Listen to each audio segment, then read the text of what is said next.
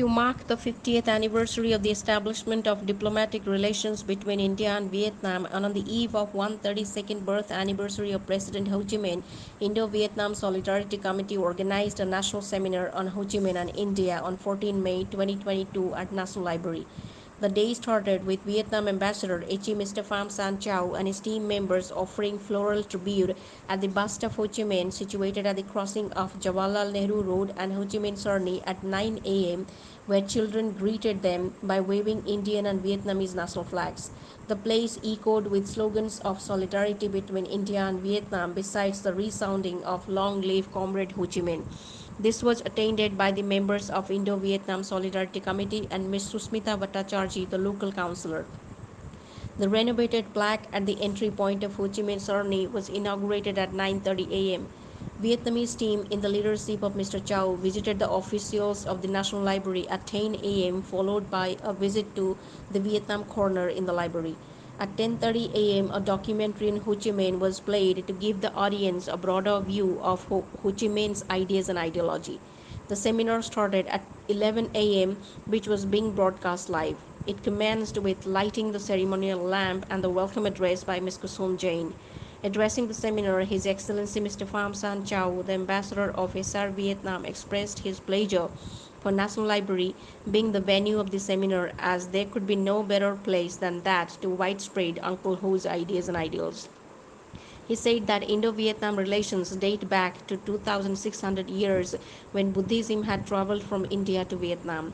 The relations between our two countries are not based on economy alone. Our relations are people to people and heart to heart. Soft powers like Buddhism, yoga, culture, traditional medicine, and literature are the similarities that have brought us together. Dr. Tilottama Mukherjee, Assistant Professor, Sama Prasad College, in her keynote address, gave a broad overview of India-Vietnam relations and the excellent fraternal ties shared by Prime Minister Nehru and President Ho Chi Minh. She discussed in detail the most important recent developments between our two countries. Professor Trideep Chakraborty, Professor of Emeritus at MAS University, in his address mentioned Ho Chi Minh as one of the greatest revolutionary figures of the century and was a conscious environmentalist who had accepted Gandhi as his political ideal. He also mentioned about the important role India had played for the national reconstruction of Vietnam. Mr. Gautam Dey, former Regional Director ICCR Kolkata, in his address focused on the need of Uncle Ho's ideals in today's world. He said that Lenin was a revolutionary and Gandhi followed non-violence, while Ho followed some qualities of both the leaders, and so Ho Chi Minh's ideology is very much relevant today. Mr. Amitabh Chakraborty, a renowned poet and activist, in his address mentioned Uncle Ho as a saint politician. He remembered the struggle of Ho Chi Minh to liberate his country along with its unification and appreciated his war strategies of changing the mind of the captured American soldiers through conversation. Mr. Muhammad Salim, Secretary CPIM West Bengal, in his presidential address, said that Ho Chi Minh's importance was there, still is, and will always be there. Stressing on strengthening our bilateral relationship, he said that India and Vietnam's relationship does not need any third party's intervention, as it is based purely on the basis of our two civilizations. Dr. Prabhame Samantrai presented a brief of the seminar, followed by a formal vote of thanks by Mr. Prem Kapoor. In the evening, a felicitation was organized in the honor of the Ambassador of SR Vietnam, Mr. Pham San Chau, at the office of Indo-Vietnam Solidarity Committee. The members of the committee welcomed the delegation with tilak and sang folk songs and songs on Ho Chi Minh and presented dance performances in their honor. To strengthen our friendship, they tied the friendship band on their hands and exchanged gifts as a token of love. It was attended by Mr. Vivek Gupta, MLA, Mr. Mahesh Sharma, Councillor KMC. They stressed the need to develop closer relations between India and Vietnam. On this occasion, His Excellency Mr. Pham San Chau felt happy to observe that the legacy of Indo-Vietnam relations was not confined among the older generation and was being carried over by the younger generation, which according to him was a welcoming sign. He expressed the hope that in the coming days Indo-Vietnam relations would further grow from strength to strength. Both the delegation and the members of the committee became so engrossed with emotions and the informality of the program that everyone sang a chorus on Ho Chi Minh at the end to show our solid solidarity. Those who participated in the felicitation included Mr. Prem Kapoor, Ms. Kusum Jain, Dr. Prabhamay Samantrai, Mr. Arvind Kori, Mr. Bimal Sharma, Mr. Amit Sharma, Mr. Siddharth Mishra, and many more. Thank you.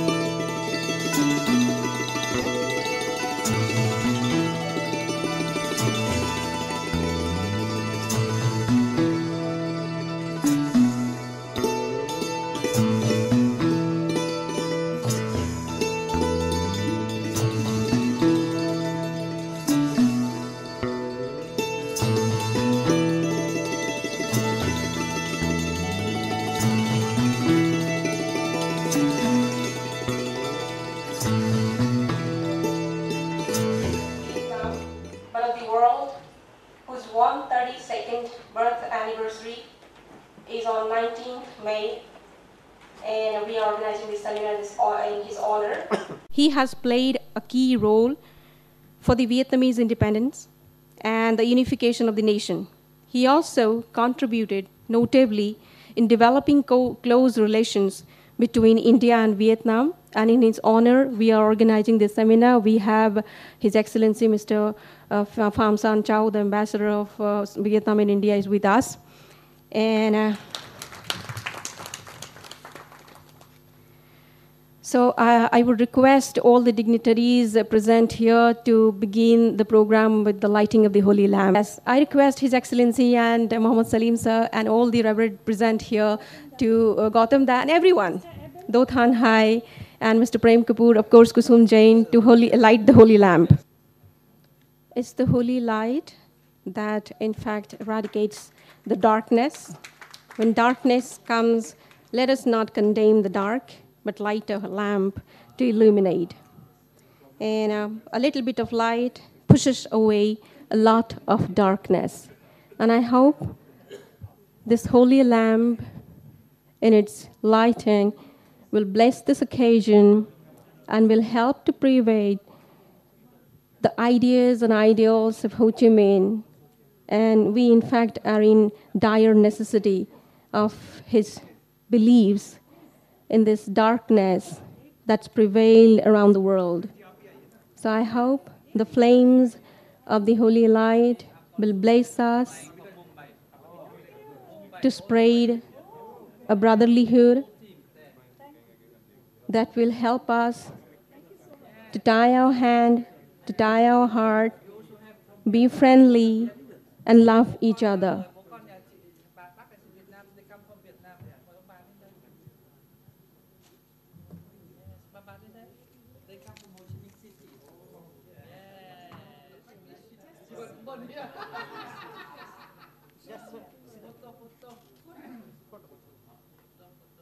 That is the husband, right? Kolkata, Kolkata. This place, I don't either.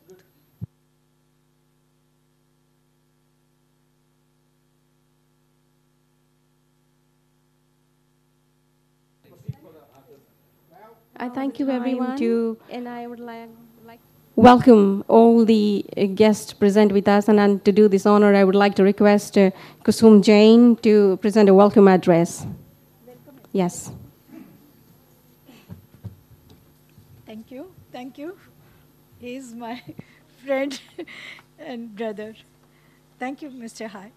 Your Excellency, Pham San Chau, respected Sri Muhammad Salim Saab, respected Gautam Da, dear brother Hai, Tridib Da, Amitabh Da, Prem Kapoor, and Consul General of India, Vietnam in Mumbai. He has all the way come from Mumbai for this program, especially for this program. So we welcome you here. A special welcome to you also.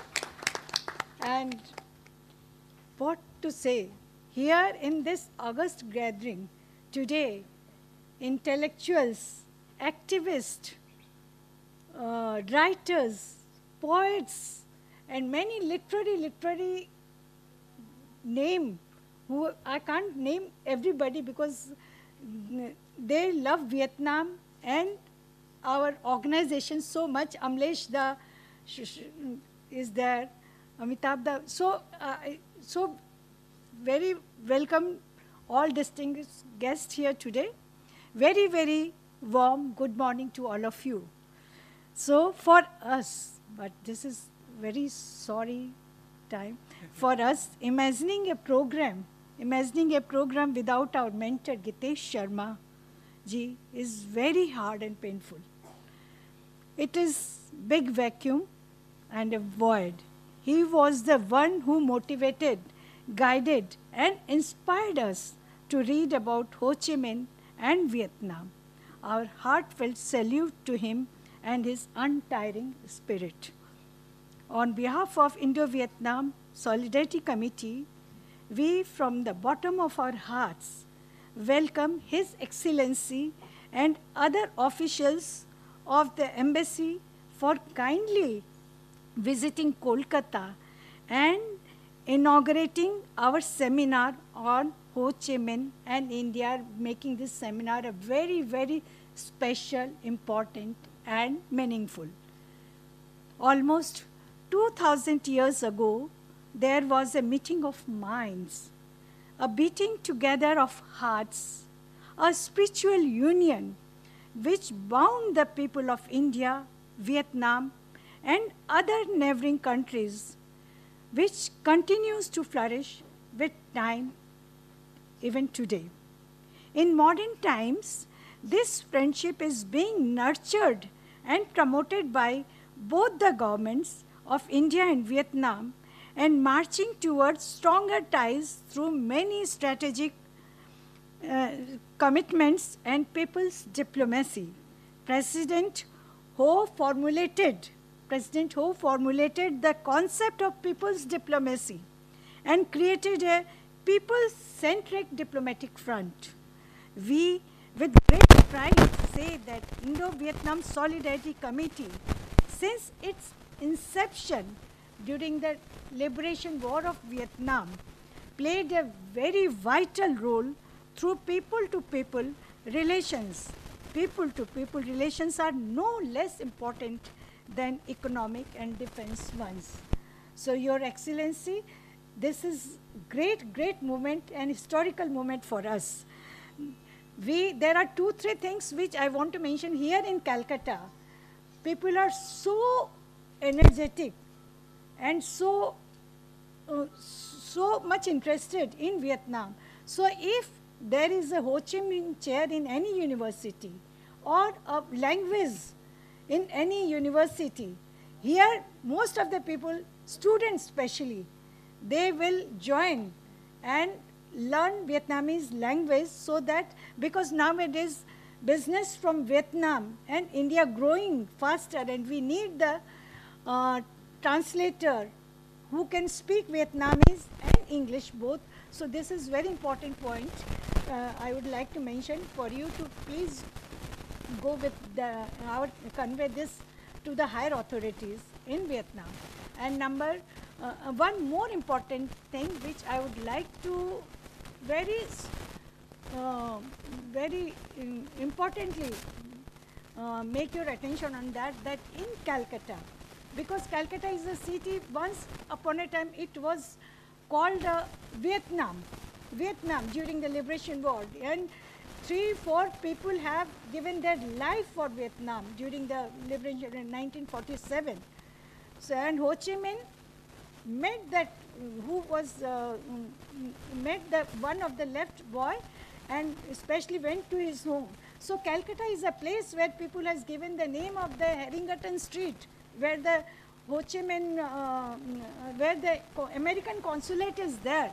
People of Calcutta has given the name to that Harrington Street to Ho Chi Minh Sarani. This is the Calcutta. So we very much like that there should be a trade and consul office, cultural center in Calcutta, but run by only Vietnamese people.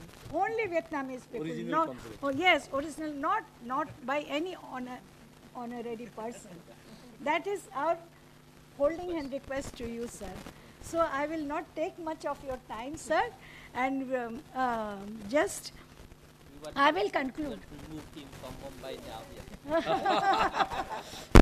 Not at the cost of Yes. And you know, I conclude with the words used by President Ho Chi Minh during his state visit to India, in 1958, when he was giving farewell from Calcutta, because he fly from Calcutta to Rangoon. Yes. So that time when he was giving goodbye to our Calcuttan friends, he departing from Calcutta, Rangoon, he told, long live the unshakable friendship between India and Vietnam. And we continue this spirit, friends, and we all need your support, cooperation in making this friendship more and more stronger and like that. So thank you. I don't know. Thank you. Thank you all. Thank you all. Thank you. Thank you, Kusum Jain. And now it's the honor to present a bouquet to all the guests present with us. And I would like to request the little girl, Prerna, to help with us and to provide the bouquets to do the first honor. I would like to request Kusum Jain to do this honor and offer the bouquet to the Ambassador of Vietnam and India, Mr. Pham San Chau.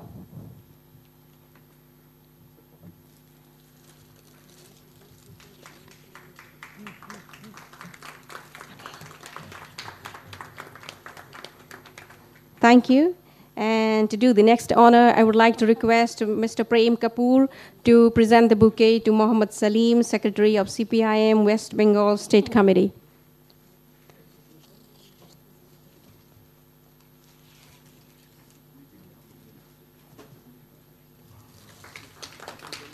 Thank you very much. And next we have the cue to felicitate Mr. Gautam De, former Regional Director, ICCR Kolkata. And to do this honor, I would like to request Aarti Singh. Aarti ji, are you there? Yes, I request Aarti Singh to felicitate Mr. Gautam De. Oh, he's been felicitated. Thank you very much. That's a big honor. Thank you. Next, to do this honor, I would like to request Arvind Kori and to present the bouquet to Dr. Do Than Hai. Okay, I now like to request Aarti to present the bouquet to Mr. Do Than Hai. That's a beautiful scene. Thank you very much. And now I'd like to request Arvind to do this honor, next honor, and he would like to present the bouquet to Professor Trideep Chakraborty. So we have a name, an eminent person present with us, Mr. Hoang Tung. And we will present a bouquet to him from our side. Okay, so Special guest today. So we have the special guest, Mr. Hoang Tung, Consul General of Vietnam in Mumbai and India. I would like to request Arvind to present the bouquet to him. Arvind, a very dedicated young member of our committee, and he is presenting the bouquet to Mr. Hoang Tung. And he directly came here from Mumbai, and I really appreciate his kind gesture of being with us here. Thank you very much. And I would like to request Paridhi Dubey, is she with us? Paridhi, to do this honor and to present the bouquet to Dr. Tilottama Mukherjee, Assistant Professor, Sama Prasad Mukherjee College. She is going to present the keynote address today. And I'd like to request Paridhi to present the bouquet to Professor Tilottama. Beautiful. And next, I would like to request Raj Mitholia, Mr. Raj Mitholia, to present the bouquet to Mr. Amitabh Chakraborty. He is a poet and activist. I request Raj Mitholia ji to present the bouquet to Mr. Amitabh Chakraborty. He is a poet and a social and cultural activist. We have already did this honor. Thank you very much for... Yes, everyone has been honored. And thank you very much for this concern, for reminding me whether I forgot or not. Thank you, everyone. And here is the time to release the book, Confluence of Literature, India and Vietnam. And I request Parna to bring, okay. I request everyone to release the book. The book is, the name is Confluence of Literature, India and Vietnam. This was the last dream project of Gitesh Sharma. He in fact edited, before the sad demise, he in fact edited the book. And this is posthumously published, and this is a dream project. He worked tirelessly.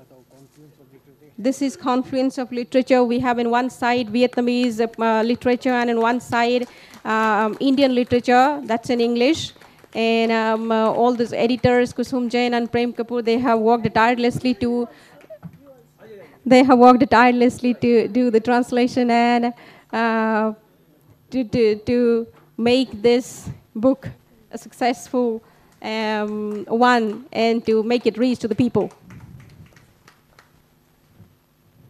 I hope Gitesh, if he could be there, he would be very happy that We also tried our best to make this book available. Yes, this is, of course, this is first of his kind. This was his last dream project. And thank you, everyone. Now it's time to listen to the eminent figure present with us, inaugural address by Honorable Ambassador, Mr. Pham San Chau. I request him to address this gathering. A very, very warm and good morning to all brother and sister of Vietnam here in Kolkata. Dear Miss Kumar Jain, Chairwoman of Indo-Vietnam Solidarity Committee, dear Mr. Salim, former Minister, former MP, Secretary of CPM State Committee of West Bengal, dear Mr. Gautam J, former Director of ICCR, all dear old friends and members of the India-Vietnam Solidarity Committee, dear old friends who are present at this seminar today. I am very, very moved and touched to see so many familiar faces which are so lovable, which are so close to the Vietnamese people present at this important seminar. Let me, on behalf of my government, my people, express a very sincere thanks to each and every one of you who spare your precious time of a Saturday morning to be here with us. We can normally use for family get together, for friends to get together, and you abandon that habit in order to come here and to join us, to join the committee, to celebrate one important event of Vietnam. So we all become one family. Thank you very much. Because this is all together, we are one family. Dear member of this big family of Vietnam, this week we started a whole week of celebration leading towards the birth anniversary of our late President Ho Chi Minh that we all know. On the 19th, we are going to celebrate his birthday. And across the world, we have different places.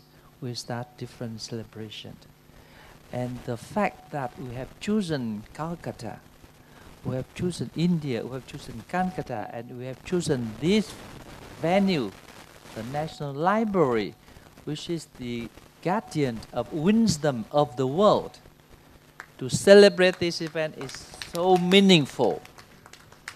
And the fact that the Embassy of Vietnam teamed up with the Indo-Vietnam Solidarity Committee, which is one of the oldest solidarity of Vietnam across the world, to mark the event is also very, very meaningful. And you just saw for the first time what we call the premiere of the clip about India and Ho Chi Minh. That is the clip. I'm sorry I was not being able to be with you because I was with the management of the library. But that is also the first time. So you see that, and we come here with a big delegation coming from not only from the embassy in New Delhi, from our consul general in Mumbai, but also we also have people coming from Ho Chi Minh City. We also have the in-laws of Vietnam. We have the friends of Vietnam. We have also the special friend from Cuba, the Deputy Ambassador of Cuba. Yeah, he come all the way here to attend this event. You see that, and especially I'm moved to sit next to our very, very dear friend, because thanks to this government, it was in 1977 to until 2011 that the booth of Ho Chi Minh was installed. Yes. Yes. Without that government, we cannot install the booth. Yes. Jyoti was there. So this is a moment that all the forces get together to think and to discuss of a person who has a very strong passion, feelings to the people and the country of India. President Ho Chi Minh visited India 3 times. He doesn't have many countries where he visits so many times.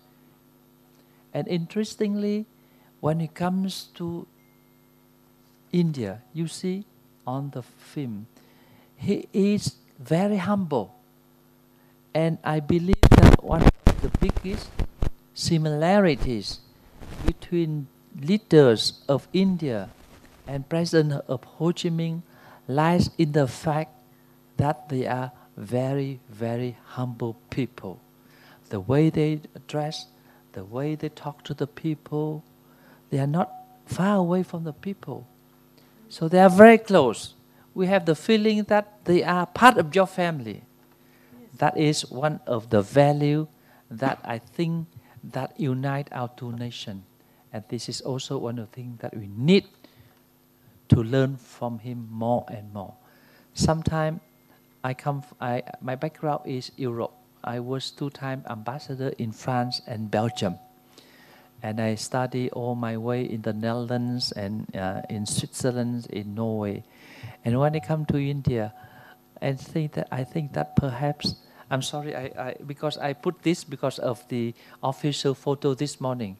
Otherwise, I will put a more humble tenure. I will put Nehru waist jacket, which I normally do. Yes, so I think that's gradually this is also make us, because this, when I wear this, I think I'm a little bit far from my 2 neighbors here, brothers here. So this also what we learn. And I also very, very, very touched to see that one of the characteristic of the relationship between India and Vietnam is, number 1, not economic relationship first. It is not defense relation first, like Vietnam and former Soviet Union. No. It's not investors and buyers like Vietnam and some Northeast countries now. No. The first, when you talk about that relationship, is the people to people. It's the heart from one heart to the other heart. And that people to people exchange and heart to heart diplomacy dated back more than 2,600 years. How do you know? Because 2,600 years ago, our merchants start doing business with each other.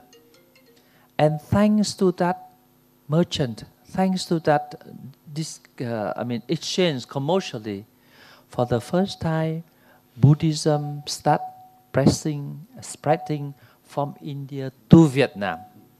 And we become now part of what we call Buddhist civilization. And I know that at the moment, India relies a lot on its soft power. And what is the component of soft power of India? Number 1 is Buddhism. Number 2 is yoga. Number 3 is Ayurveda, all the traditional medicines. Number 4 is Indian diaspora. And what you see, and number 5 is Indian influence, culture, as put it here. It's the influence of culture of Indian.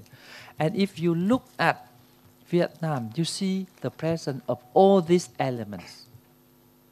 You see there Buddhism, which is almost the national, like a national religion. You see yoga, people practice every day. You see traditional medicines. Yes. You see veg restaurant of India across Vietnam. You see Linga restoration project in Vietnam. So all these bound us together. And that is the reason I want to stress that the biggest strength of the relations between India and Vietnam lies in the diversity, lies in the richness between our two people, between the heart that come from the one heart to the another heart. So that is not our treasury, not only our treasury, it is our access so that we can build more prosperous future. As the second characteristic of the relations between India and Vietnam is the closeness between President Ho Chi Minh and the first leaders of India, namely Mahatma Gandhi, although he has never met Mahatma Gandhi, but they corresponded. And secondly, Jawaharlal Nehru. I found out a very interesting resolution which was adopted by UNESCO in 1987. In that resolution, they honor Vietnam President Ho Chi Minh. And in that resolution, in the same page, they honor Jawaharlal Nehru. And few people know about that fact. Yes, it's the same resolution. And Jawaharlal Nehru is just only 1 year older than President Ho Chi Minh. And they passed 3 years before the demise of President Ho Chi Minh. So it means that, and he's the first dignitary who visited Vietnam when the northern part of Vietnam was liberated in October 1954. So all this, I think here you believe in karma, right? So our two nations have a predestined, yes, history. Yes. So I don't want to dominate the seminar because I want to respect the intervention of many famous and notorious speakers. I want to stop here. I want to say that I want to thank the people, the government, the past and current government of West Bengal for allowing this workshop to be here. I thank each and every of you for coming up to warm up the relationship between India and Vietnam. I'm particularly touched to see in every faces present here, not only the wisdom of an aged person, but also the smile of a young generation. And this morning I also saw the cheer of all the small children. So you see that 3 generations in one together devoted to this beautiful relationship between Vietnam and India. I want to say that I believe nowhere in this world can beat the people and the land of West Bengal for the love that there is for Vietnam. Thank you very much. Thank you very much, Your Excellency. That was indeed a heart-touching address. It's now time to listen to the keynote address that's going to be presented by Dr. Tilottama Mukherjee, Assistant Professor and Head of Political Science Department, Sama Prasad Mukherjee College. Dr. Tilottama. Thank you, Prabha. A very good morning to the august gathering here, celebrating the 50th anniversary of the establishment of Vietnam-India diplomatic relations and the 132nd birth anniversary of President Ho Chi Minh. I thank profusely the Embassy of the Socialist Republic of Vietnam in India and the Indo-Vietnam Solidarity Committee Kolkata for bestowing upon me the honor to deliver the keynote address today. We hereby begin the deliberations of the day by dedicating it in loving memory of late Sri Gitesh Sharma ji, our mentor and strengths behind everything we do. Ho Chi Minh visited India 3 times, first in 1911, then in 1946 while he was going to France for peace dialogues, and then finally in 1958 as an official visit as the President of the Democratic Republic of Vietnam. Prime Minister Nehru welcomed him as a great revolutionary leader. He further remarked that we have met a person who is part of Asian history. We meet such a great man and we meet a period of history. Therefore, we not only enrich our thoughts, but also feel more honored. Meeting President Ho is such an experience. However brief, a mention must also be made of the fact that India was the chairman of the International Commission for Supervision and Control, which was formed pursuant to the Geneva Accords to facilitate the peace process in Vietnam after the First Indochina War. A new nation, that was India, supported Vietnam's independence from France, viewing it as being similar to India's own struggle against British imperialism. The then Prime Minister of India, Jawaharlal Nehru, embarked on a tour of China and Indochina in 1954, during which he visited North and South Vietnam. He was one of the first visitors to North Vietnam after its first victory against the French at Dien Bien Phu. Nehru sent a detailed report describing his tour to Burmese Prime Minister U Nu on 16 November 1954. He wrote, "The person who impressed me most was Dr. Ho Chi Minh of the Democratic Republic of Vietnam, who came to see me at Hanoi. Hanoi had passed into his hands just 5 days previous to my arrival. This was a peaceful and very disciplined transfer from the French to Viet Minh. Dr. Ho Chi Minh impressed me as an unusually frank, straightforward, and likable person. Although he was engaged in a war for 7 years against the French, he was the very reverse of a warlike person. He struck me as a man of peace and goodwill. He didn't say a word against the French to me. It was evident that Viet Minh was well organized and disciplined."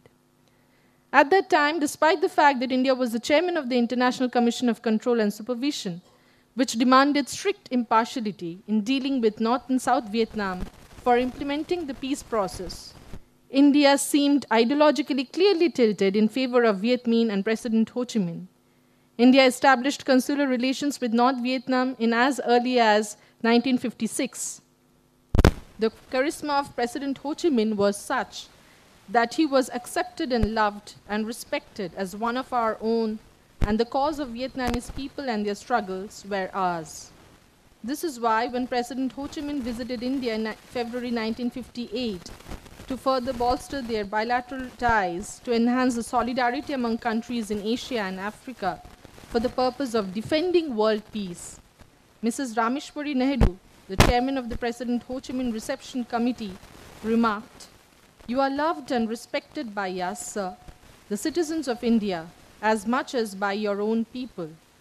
Such was the influence of President Ho Chi Minh on Indians that demonstrations in favor of Vietnam and even accessories such as sandals and shirts would bear the pictures of President Ho Chi Minh. Such was his popularity here, with no other similar instance that can be cited when compared with any other leader of the world at any point of time in global history. President Ho Chi Minh's and Vietnam's conviviality with India intensified even further when Mrs. Indira Gandhi came to power. During her visit to Soviet Union in July 1966, she became extremely vocal about US bombing in Vietnam. Few years later, after the heroic victory of Bangladesh Liberation War, Mrs. Gandhi visited Moscow in 1971. There she pledged India's support and commitment to fight for the inalienable rights of all peoples, especially those of Vietnamese people, for national independence and freedom. On 26 April 1972, Mr. Swaran Singh declared in Lok Sabha that the liberation of Bangladesh was a great heroic event. The liberation of Vietnam will be an equally heroic and great event. India wholeheartedly welcomed the Paris Peace Accord, which was signed on 27 January 1973 for the purpose of reunification of the two Vietnams, North and South.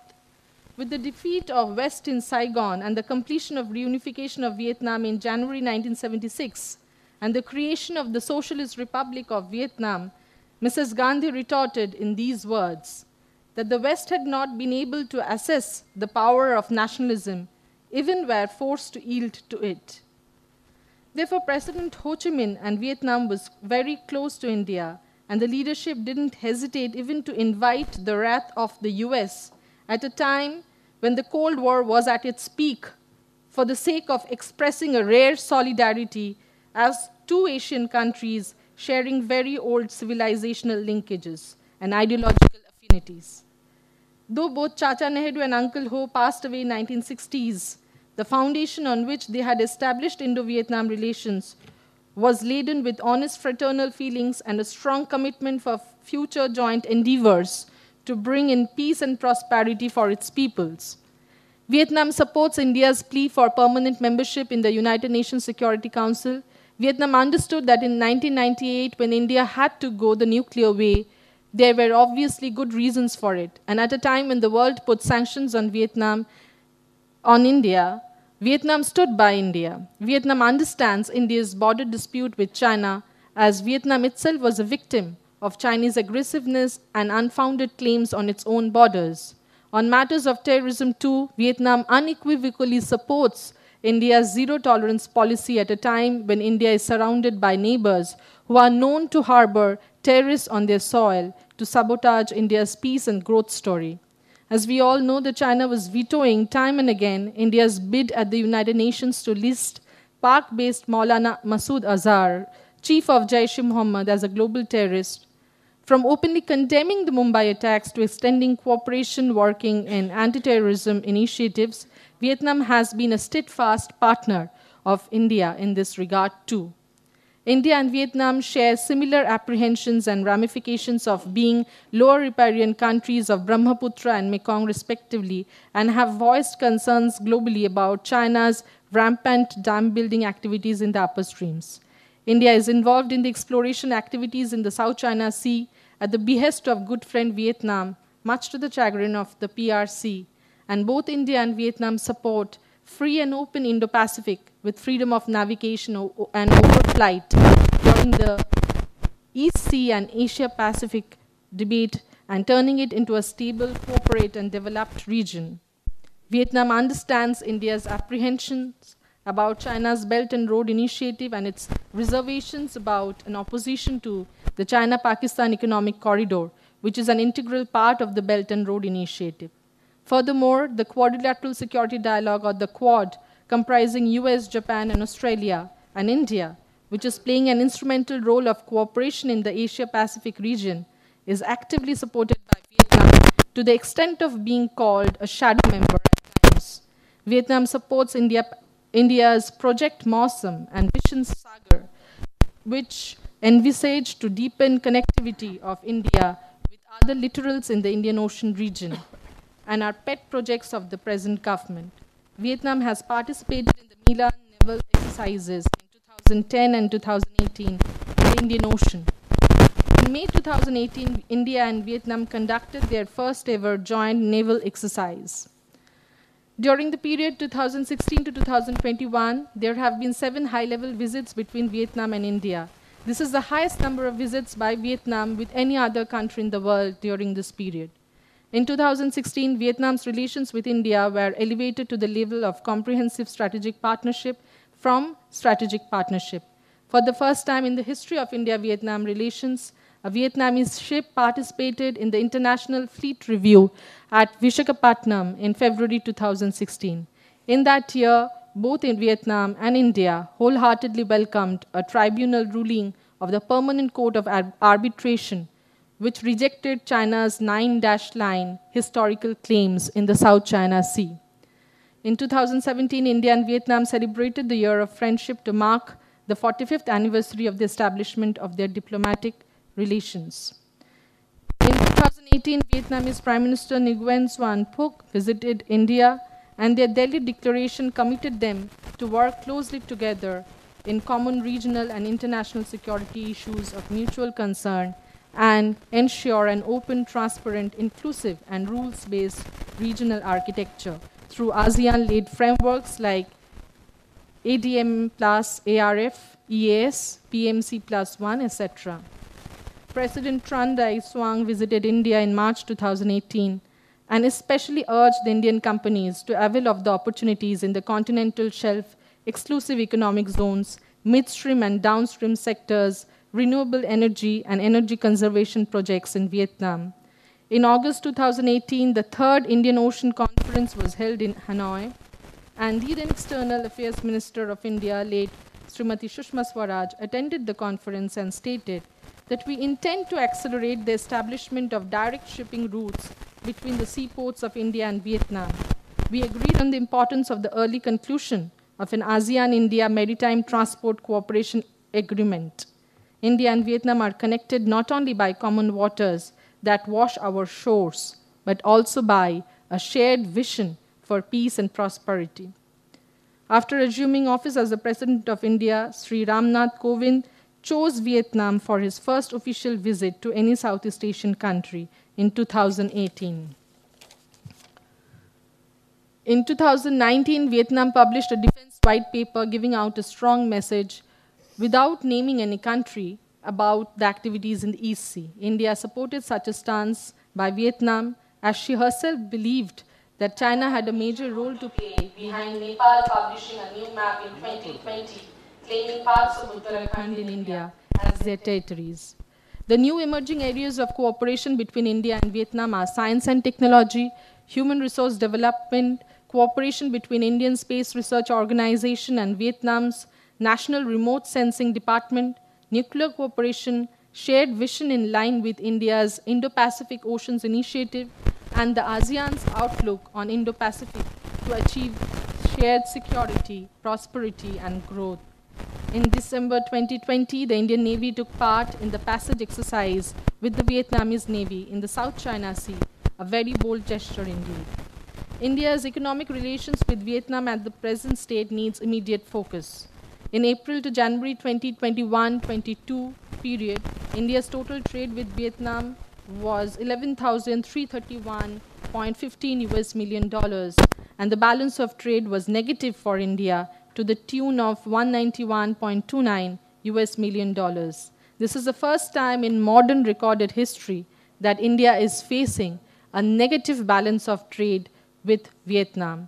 According to the United Nations Development Programme, Vietnam has created a legendary story in poverty reduction with a Human Development Index of 0.63 in 2019, ranking it 118th out of 189 highest HID growth countries in the world. According to United Nations Sustainable Development Report 2020, Vietnam is the only Southeast Asian country to achieve UN action targets and recorded a positive economic growth even during the peak of COVID. To conclude, I would like to say that the past of India-Vietnam relations was determined by people-to-people contact, solidarity, similar views on world issues, and the future of India-Vietnam relations will also be singularly determined by people-to-people contacts. India is well aware of it and therefore offers Vietnamese a host of scholarships such as under Indian Technical and Economic Cooperation Program, Civilian and Technical Cooperation Scheme of Colombo Plan, ICCR scholarships, education exchange programs, cultural exchange programs, Mekong-Gongwa Cooperation Scheme, scholarships for Buddhist and Sanskrit studies, etc. During COVID, Indian Navy ship delivered oxygen and oxygen concentrators for Vietnamese people. Such solidarity, fraternal ties, along with deepening of their economic relations and ensuring timely implementation of the grants in aid and lines of credit that have been announced in various sectors, hold the key to a future of prosperous Indo-Vietnam relations. Thank you. Very comprehensive. Very comprehensive. Thank you. Well Thank researched. you. Thank you. Thank you. Thank you. Thank you very much, Professor Tilottama, for refreshing our memory from our traditional relations to the recent developments that we achieved in the COVID times. Thank you very much for refreshing our relationship. Yes, that's her subject. She's a research scholar, and she had done her PhD on Indo-Vietnam and China relationship, and that's how we are expecting this expertise from her. Thank you very much. And now it's time to listen to our guest speaker present with us, Professor Tridib Chakraborty. He is a professor of emeritus in Adamas University, and I request Professor Tridib Chakraborty to address the gathering. Okay. Can you hear me? Yes. Yeah. Yes, sir. Yeah.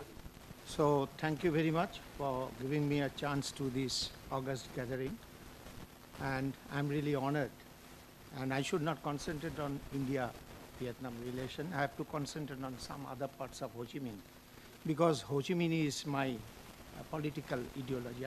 I believe that Ho Chi Minh lifestyle is attracted me, his simple life, which attracted me, which is very similar to Mahatma Gandhi. So that is the reason that I'm a follower of Ho Chi Minh. Now, Ho Chi Minh, there are a number of fake names. Actually, the Vanwa, Naguan Tan, Naguan Alikwak Land, Lu Thun Thi, Duang Naguan Lai, Nam Song. These are the names. When Ho Chi Minh was in Kuomintang, he went to Kuomintang. He was a direct disciple of M.N. Roy. He was the most successful leader of the Vietnamese independence struggle. And he fought against the French, American, and the puppet Saigon government. And one of the greatest revolutionary figure of the centuries, not of 20th century, it's for centuries. Now, President Ho Chi Minh was not only an initiator, but also the shining exemplary model in the practice of patriotic stimulation. That has strongly encouraged the people to emulate in all aspects of social life, creating great strength to the whole party, people and army, to overcome difficulties and hardship and lead our revolution to the victory. So that was the Ho Chi Minh. Now, he was a follower of Bolshevik revolution next to Lenin, and he was enormously a pragmatic communist, a doer rather than a theoretician. He wrote in 1959, which was published in 1959 in the selected collected works of Ho Chi Minh, and which was published by Nandan in 1960, where he wholeheartedly expressed his mental affiliation of Lenin and the Third Communist International. Ho Chi Minh never defamed by anyone. Like the Stalin was condemned, the Mao Zedong was condemned, but Ho Chi Minh was never condemned. And Ho Chi Minh, if you visit Ho Chi Minh in Vietnam, you will find in every institution, every building, there is a Ho Chi Minh is there. Ho Chi Minh is standing there, and he is controlling from there. That, look, don't say anything, I am here. So that was the Ho Chi Minh, actually. He was a conscious environmentalist, which I consider because in his will he wrote, I'm quoting the line, not only in cremation good from the point of view of hygiene, but it also saves farmland. When I am gone, the grand funeral should be avoided in order not to waste the people's time and money. This is the mindset of the Ho Chi Minh. Yes. That is the thing. He is the number one environmentalist. Now, coming to India, since Tilottama have said a lot of things, I should not elaborate since time is there is a paucity of time. He visited thrice. And what India did, I can consider, because I have done my PhD on Vietnam. The point is that when the USA withdraw, before they withdraw, they have destroyed the fertility of the soil. And Indira Gandhi sent Swaminathan how to recultivate the land. And I'm mentioning this point because in 1978, India has supplied wheat to Vietnam. And in 1988 or 89, if I'm not wrong, Vietnam is supplying rice. That is Vietnam. That is the unity, that is the strength of the entire Vietnam. Now, point is that there is no such interaction with Gandhi. Ho Chi Minh doesn't have any interaction with Gandhi, but he have a lot of interaction with Nehru. But I can mention one important point. Ho Chi Minh at one point of time, someone asked in 1958 when he visited India, someone said, would you kindly say something about Gandhi? Ho Chi Minh immediately reacted and he said, Gandhi is my guru. Gandhi is my political guru. Because these things are available in the archive. Nowadays nobody is interested to go in archive to read Ho Chi Minh lot of works. These are the things are going on. And I can mention another occasion that in 1948, after the assassination of Mahatma Gandhi, being an admirer of the great leader, Ho Chi Minh described the death of Gandhi is not only a national disaster, but an international tragedy. And in his tribute message, he said, I and others may be revolutionaries, but we are disciples of Mahatma Gandhi, directly or indirectly, nothing more, nothing less. Here I am mentioning because one book came out from Vietnam, I think Kushumji know it very well, that there I have written one article on Gandhi and Ho Chi Minh, because their line is thinking, but there is a convergence. That convergence, well, the convergence lies. Line of thinking, but there is a convergence of Ho Chi Minh and Gandhi's viewpoint. Now, Ho Chi Minh actually is a household name. I will take 2 or 3 minutes. Huh? Ho Chi Minh is a household name. Amar Nam, Tomar Nam, Vietnam, Vietnam. This is the slogan you will find. I have visited Vietnam many times. I have seen whenever I am meeting in Vietnam, any common people walking in the street, you are from which country? India. Oh, India. They are very proud of India. Even if when the Vietnam delegation came to my university, my previous university in Jadavpur, someone went to market, wanted to buy some mangoes. So that says he's from Bondo. You are from Bondo. Vietnam. Mera naam, tera naam, Vietnam, Vietnam. This is the feeling. This is the feeling of both the countries, actually. This is actually, we have chanted. Now, Ho Chi Minh actually have a lot of interaction with Jawaharlal Nehru. That was the thing. I will take 2 or 3 minutes. So I should not cite the poetry that was, I am struggling, you are active, you are in jail, I am in prison. China. Yeah. He is writing actually. In 1943 it was written actually. Now here I have to mention 2 important things. I think you know personally, all of you know, M.N. Roy, the Narendranath Bhattacharya, actually he was an arch communist. But he wrote a book, Men I Met. This is a rare book. There he described number of personalities he met at the Kuomintang time. And there he have written something on Ho Chi Minh. That is a very unique thing. Like he have written something on Gandhi. So M.N. Roy, I'm citing one line from that Men I Met. An uncompromising revolutionary acting in the field of commander on orders of the General Staff of the International Army of the Communist World Revolution. And he further wrote, it has been said that strategically Indochina is the way of Southeast Asia. Ho Chi Minh certainly holds the key to it. He is a man of destiny, but it is the destiny not only of Southeast Asia, but maybe of others Asiatic peoples also. This is the M.N. Roy. He was a critic because in the latter years he changed. He was a very critic of communism and he formed the radical humanism. But he said something on Ho Chi Minh because he was a teacher of Ho Chi Minh in the Kuomintang days. Now, there are a number of other scholars. They have mentioned Ho Chi Minh, like Jean Leconte. In 1969, he described Ho Chi Minh more of a nationalist than a communist because in our subject, there was a debate going on whether the Vietnam is a nationalist movement or a communist movement. It is essentially a nationalist movement under the leadership of communists. He was essentially a communist, but he mobilized the Indian masses, the Vietnamese masses against the uprising, against the colonial power.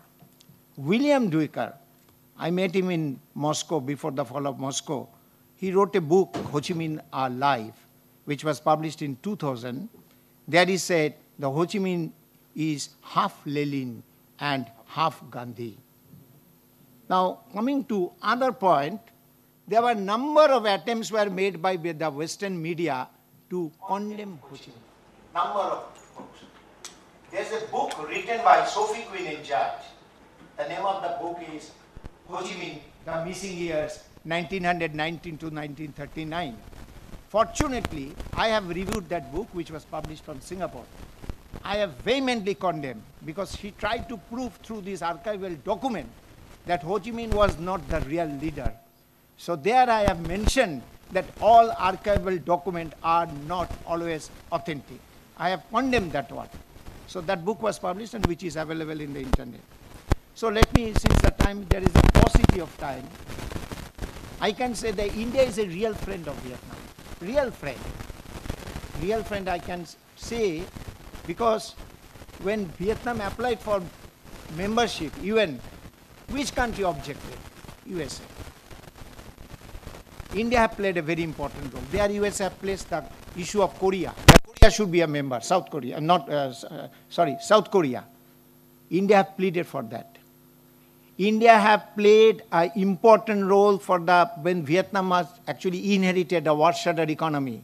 Yet India played a very important role for the national reconstruction of Vietnam. And that's why I consider it's a model of South-South cooperation. So let me to conclude, because I should not take too much time. We would like to conclude with a question.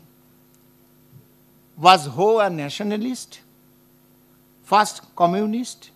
Second, a nationalist dressed in red, or a communist dressed in white.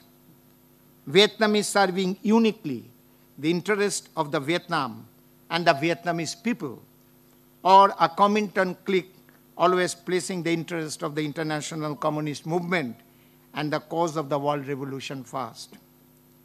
Actually, Ho Chi Minh was Ho Chi Minh. No one can compare Ho Chi Minh with any important leader. Thank you very much. Thank you, Professor Chakraborty. There was indeed some piece of new information, I think, that would have appeased the audience present here. Thank you. And now it's time to listen our guest speaker, Mr. Gautam De. He's the former director of ICCR Kolkata, and I request Gautam Da to address the gathering.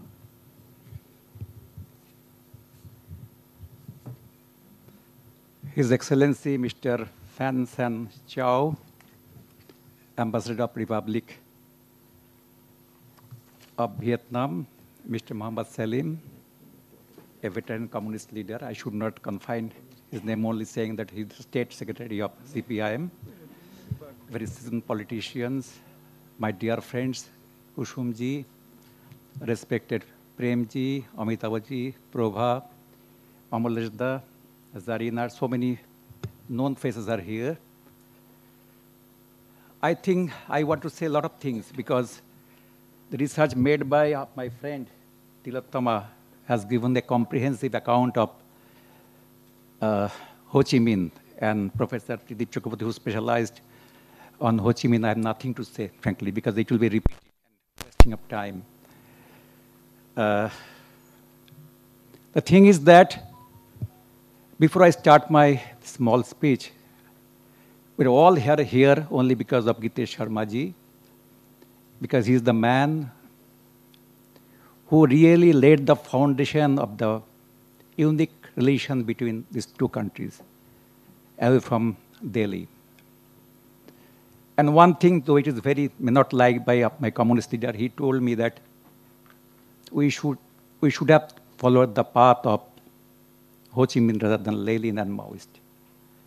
That is the way he talked to me, because he thought himself as a Ho Chi Minh, not only his figure, features, and what he preached and also practiced in his life. That is very much important. Though it is a debatable question whether we should follow the path of Ho Chi Minh or not, because many people he compromised with the Americans because he has a forgetting attitude. He had no hatred against the French government, despite so much violence and arson and mayhem that took place there at the time. The one thing is very certain, that the relationship between India and Vietnam is extremely solid, cordial, and reciprocal. That is the most important thing. And William Drucke has said that he was half Lenin, half Gandhi. It's very unique, I think, description he said about Ho Chi Minh. because Lenin was a revolution leader and Mahatma Gandhi adopted non-violence. But what is more important that what attracted Ho Chi Minh, the simplicity and morality of Mahatma Gandhi.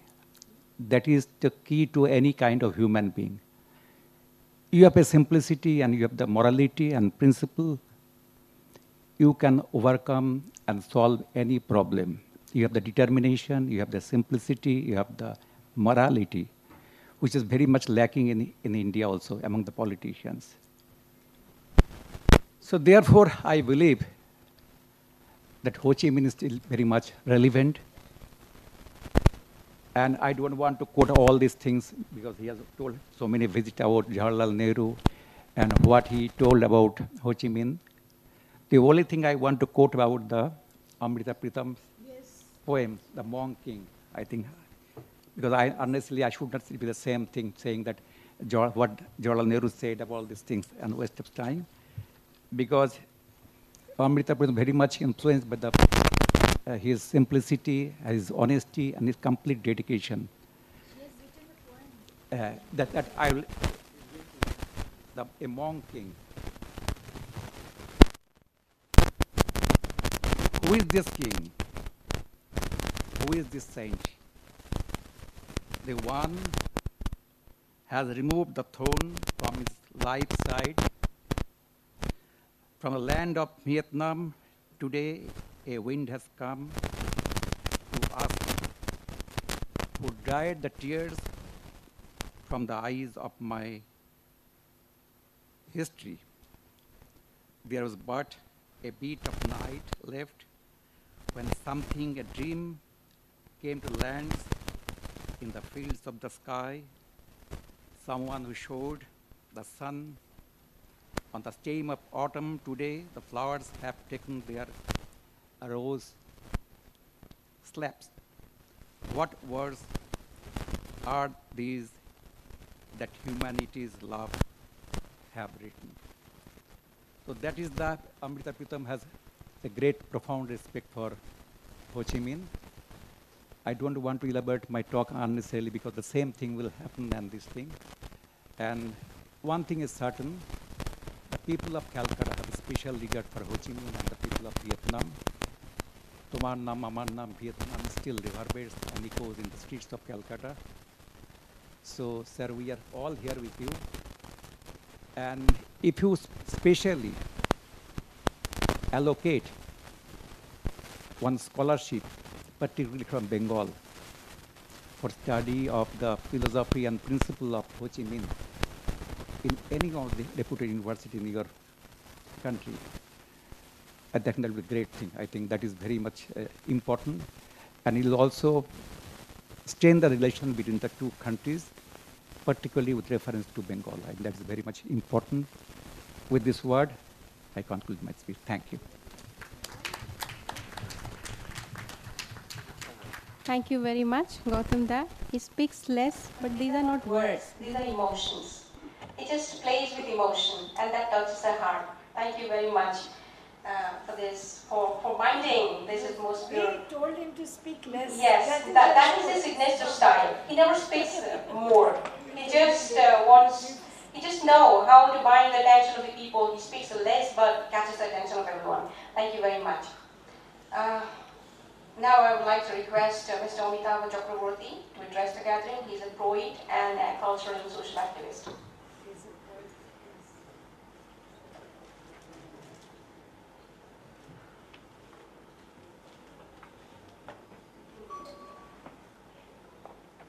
Chair of my honored guests, my previous speakers have already spoken elaborately on the subject. Today we are commemorating the birth anniversary of Comrade Ho Chi Minh, who was lovingly called across the world Uncle Ho. He was such a politician. Practically, he was a saint politician. politician, uncomparable, unparalleled among the world statesmen.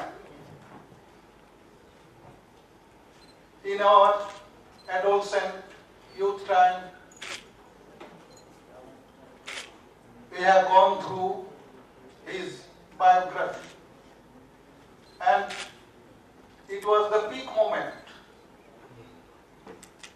of the reunification struggle of two parts of Vietnam. We all know that in one part, north of Vietnam, it was under President Ho Chi Minh's rule. He was the supreme of that part. And the other part, south, it was ruled by first it was French-backed rule, and thereafter US-backed rule. And his task was very tough, to rule one country and to start the process to reunite the country fighting the enemy forces. So, in both sides, he performed competently. It was recorded in history. His life, which I already told earlier, that as president, as the head of the state, he was very much firm, rock-like firmness we have seen in his administration, to fight out the enemy, to chalk out the war strategy when he had a competent general, Gia, world famous general, who drove away the mighty French imperialists in the tough war of Dien Bien Phu. But Ho Chi Minh was also a war strategist.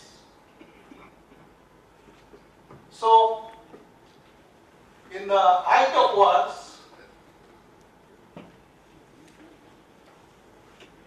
the brutality of American soldiers, we all know.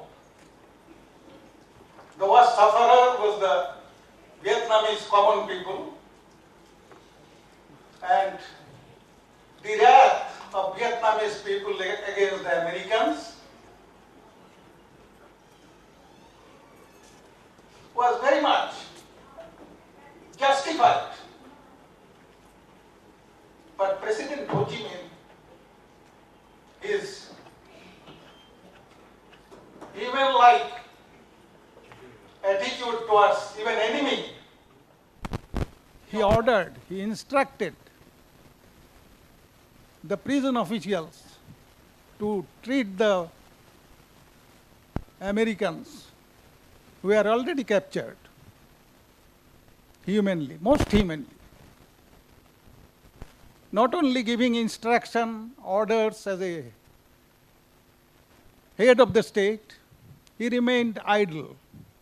He himself visited the prisons frequently and not depending on the prison officials for implementing his order to treat the enemy soldiers most humanely. He even asked the prisoners personally how they were being treated. It was the treatment of Comrade Ho Chi Minh. On the one side, he was firm like rock as a statesman, dealing with the enemies. On the other hand, most humanly with the enemy soldiers. This is the rare quality. rarest quality. So I will not talk in details. Everybody knows, especially of our generations, what happened in Vietnam and what was our role at that point of time, particularly in Kolkata. It was agog among the all cities of our country, mainly led by the left forces, mainly in Kolkata and West Bengal. Also, there are democratic forces supported this movement, no doubt. But the leading part taken by the left forces, they have dominated the scenario with the slogan, Hamar Naam, Tomar Naam, Vietnam, Vietnam. So, concluding my speech, I will only tell that a long 47 years have already passed after the reunification. So it should be our duty to take pledge in the coming days to make awareness to the coming generations so that our golden past can be preserved in the coming days. With this, thank you all. Thank you very much, Gautam Da. Amitabh Da. I'm extremely sorry. Thank you very much, Amitabh Da. And now it's time to listen to the presidential address from the president who is presiding over the meeting, Mohammad Salim. And I would like to say that he's with us in our most shaking period that we are facing after the sad demise of Giteshji. He's playing a kind of father figure, standing with us, helping with us morally. And I appreciate that I could visualize Giteshji sitting at the middle of the session with the same kind of kurta. So thank you very much for filling the gap. I somehow visualize his figure behind the kurta that you are in. Thank you very much. And it's time to listen Mohammad Salim. Thank you, Dr. Prabhamai Samtre. And when she took this responsibility to conduct this discussion, it's less burdensome for the president or the chairman. I'm so grateful to you. And comparing me with a personality like Giteshji is humbling me. But I think all of us, we also pay tribute to the organizer, friend of Vietnam, our mentors, and a rock solid secularist, democrat, socialist. And the simplicity, it's not that, Professor, you have been attracted, but Giteshji all along his life was attracted to the humbleness, simplicity, and plain living. And I think he also is a personality who made these two personalities, Gandhiji and Ho Chi Minh. So our distinguished panelists have done justice to the topic today, both the 50th anniversary of the Indo-Vietnamese diplomatic relationship, as well as commemorating President Ho Chi Minh on the eve of his birthday, as His Excellency, the Ambassador of Vietnam, Mr. Pham Sang Chau, has mentioned that the beginning of this birth anniversary of Ho Chi Minh is being marked today. And as a Kolkata, as a citizen of India and Bengal, we are happy to note that the Socialist Republic of Vietnam and its embassy in India has chosen Calcutta to begin this celebration of, week-long celebration of birthday of Ho Chi Minh. So we are we express our gratitude. And outside Vietnam, I think there is no second place than Calcutta to have such celebration. That make us proud.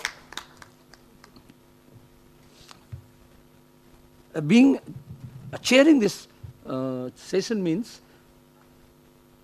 I need not make a long speech, but I have to appreciate the efforts put by these distinguished panelists to do justice to the topic of the day. The keynote address,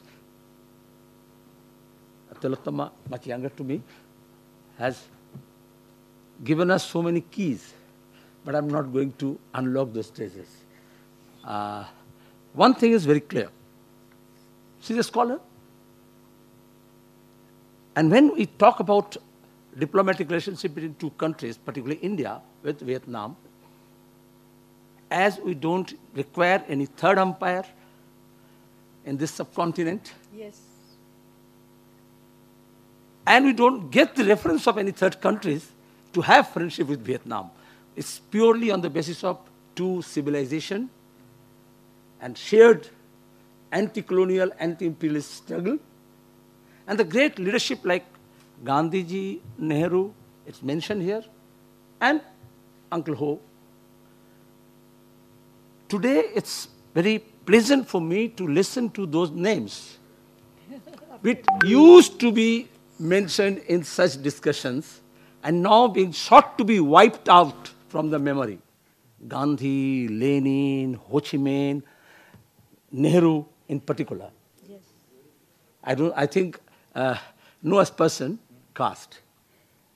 I'm so proud that the ambassador said I would have come with a Nehru quote. These days we don't mention even Nehru quote because of the change of the prime minister. We changed the name of the quotes also. Politics apart.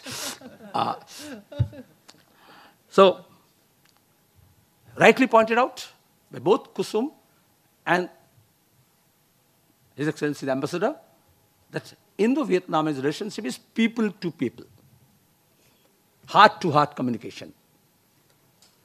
And of course, Mr. Gautam De, while speaking, he mentioned that. Not going to the statistics, not going to the data, not going to the handouts of the PIBs.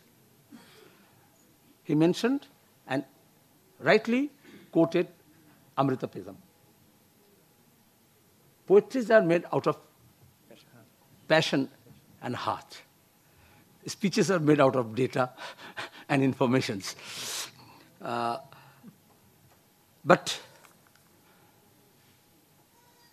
the similarity mentioned about Nehru and Ho Chi Minh, Bangla আমরা বলি এটা অদ্ভুত সমাপতন নয়. It's not just coincidence that President Ho Chi Minh is referred as Uncle Ho and Prime Minister Jawaharlal Nehru is mentioned as Chacha Nehru. Both used to love children and both were loved by children. Yes. And we represent that generation who were children when we learn about Ho Chi Minh and Nehru. And we are fortunate for that. These days, children don't respect politicians. But those were the days when children used to be motivated and they used to respect the great politicians. But I must mention that there is no question of comparison. How much Ho Chi Minh was influenced by Lenin and how much by Gandhiji. At least when we mention about Gitesh Sharma and we read his book and his studies, it's a syncretic, it's a composite, it's a combination.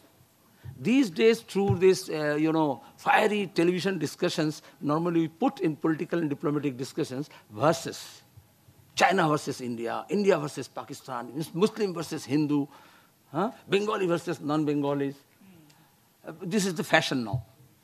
But we can comprehend issues without using this football or cricket match dialogues or verses, but we can have, instead of verses, we can put and. And most of the time it is hyphen. That verses means a competitiveness, and when we put hyphen, it represents bridge, collaborative attitude and approach. So when we discuss about Ho Chi Minh and his diplomacy, we need not brand him whether he is a nationalist or not. He was a patriot. He himself in his writings mentioned that out of sheer love of his country and people first. He was drawn in politics, and because it was under the yoke of colonial rule, so he fought against the colonialism, and studying Lenin's questions of colonialism and nationalism, the thesis on, he could make out that the Marxism or Leninism can be the guiding principle. He was not a Marxist from that. He started with the youth, revolutionary youth of Vietnam. The scholars are here. But later, after visiting Europe, studying Irish revolutionary things, like in our countries also, the freedom fighters used to study, debate, discuss. Some people went for non-violent route, some people went for the violent route, but they studied what is going on across the globe. So, as aspirant for freedom, as a struggling leader of independence, he opted for Marxism and Lenin's principle on the question of nationalism. But internationalism was core to his heart. And again, I will not put nationalism versus internationalism. Only a good patriot can become an internationalist. Otherwise, there will be fake nationalist or fake patriot. If you love your country, need not be you have to hate other countries. It's out of love and passion. And that's why when he was fighting against French colonial rulers, like Gandhiji, when Gandhiji also mentioned that, he was against British rule, not the Britishers. So Ho Chi Minh was also fighting against the French colonialism, colonial rulers, not the French. He became French member of the founding members of the French Communist Party, and that is internationalism. Otherwise, he would have a hatred of. These days, our next generations are being taught that if you want to love your country, you have to hate some others. Mm-hmm. And that's the beauty of that generation. And that's why when Nehruji was in British jail, and he was languishing in Chinese jail, Japanese occupation, they exchanged their thoughts. They wrote. So the love for freedom, independence, and love for the people, that brought them together. Their love for their own countries. But loving their own countries, both of them became internationalists.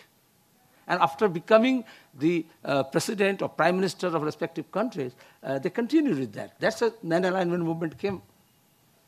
That's how the world became closer. And Ho Chi Minh always used to mention Asia and Africa. Yes. That you look beyond. You transcend the geographical boundaries. I'm sorry I gone to certain other parts, but I'm so grateful to you, sir, Your Excellency, my comrade, that Ho Chi Minh is very dear to not only our generation, our earlier generation, our next generation also. As you know, normally other politicians are being criticized, but why and how? The struggle, our generations came to politics knowing that yes, the mighty US imperialists can be taken care of by the people of Vietnam with so much of resources. That's the leadership, that's the diplomacy, that's the ideology, and the people-centric politics. They could mobilize all sections, not only youths, women, the poorest of the poor. And he is still, we endure, because when he visited as head of the state, but he was quite at home with the most backward section, so-called backward section, or poor section, no elitism. So, being a diplomat, if you are with this attire, that's, we don't mind. But that is the beauty of womanhood, women. I appreciate when I visited thrice Vietnam, particularly Hanoi, as youth leader, as the coordinator of the Asia Pacific region for the youth movement, World Federation of Democratic Youth. Thrice I took you to Hanoi. But the women of Vietnam, they still love in their formal dress is their national attire. Here also we found those have come. But in male folk, because of this so much of diplomatic and formal and other things, we change our attire so frequently. But Bengalis are still, they love their saris, and the Vietnamese, their own traditional outfits, particularly the women. They carry on that tradition. So, not housewife. Hausa, the dress. I was just trying to recall that name. That Ho Chi Minh visited India in 1958. He is wearing some chappal, and after that, the Ho Chi Minh, the chappal was very popular among the. My chacha, my uncle, used to wear this chappal, and everybody, my mother used to. Why you wear this chappal? They said Ho Chi Minh taught this. Recycling. Now we are talking about sustainable development.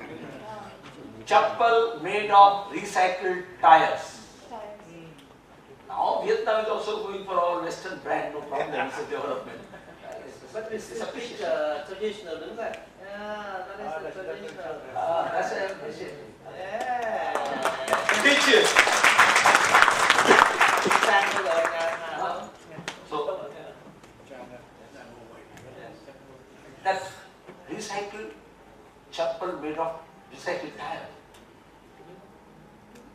Now we don't know how to dispose of all these plastics. Yes. That's a simplicity. That's the beauty. But these days we have tires made of, best designers of the world. Again, no comment to anyone that even chappals are made branded. Okay. So this, I am grateful to Gitesh ji. He took pain, researched, and put together from Calcutta publications of those days when solidarity movement was there. Yes. Street of Calcutta was buzzing. Tamannaam Vietnam. Even he could identify how that slogan originated and from where. He told me once. That research work took to the root. Today when Uma Jhunjhunwala, the theatre personality here present here, after we got this badge, she said, "Hey, aap log apna naam kyun nahi likh rete? Why don't you put your name?" I said, "I am in Indo-Vietnam Solidarity Program." So what the use of, you remember, what the use of putting my name? So one now, our name, Vietnam, only one name is there. And that's why I say, now we are in a family. And that is what we communicate, heart to heart. The other things also, I have not spoken of my thing, but at least we try to strengthen our bilateral relation. Government to government, as well as people to people. And this relationship cannot be bypassing Calcutta. Because I'm not going to dealing with the past, even dealing with future. Even our government of India used to say earlier, look east. Even new Prime Minister told, act east. But those are dialects. How far we are looking east and how far we are looking west, from our universities, from our research centers, from our ICCR things, we can find out. But there is a need. Yes. And the vested interest being a Calcuttan is that if you want to look east, you have to look from Calcutta. Yes. That is, Calcutta used to be once called the London of the East, and Shanghai used to be mentioned as the Calcutta of the East. Till the beginning of last century. We don't go to this revivalist thing, we can't. But unless we cherish our history and golden tradition and study that, we cannot build a future. Because the root of the future is like, and the challenge, greatest challenge at this present moment is that the history is sought to be wiped out. Like in your mobile you have memory chips, and that memory chips of the civilization is being sought to be deleted. So if we want to preserve and protect our civilizational values and this friendship, we have to cherish that history. And that's why we are grateful to Gitesh Sharma ji, not only for this Indo-Vietnamese Solidarity Committee, but he studied, he imbibed these values, and that's why we are all here. And we must continue to meet, not only on this occasion when ambassador comes, even then, but we have to build a future based on the top solid foundation of this friendship. You mentioned about unshakable, quoting Ho Chi Minh. Yes. So it is rock solid. Yes. Government may come, government may go, but people of India and people of Vietnam will remain and the friendship will remain. The anti-imperialist solidarity.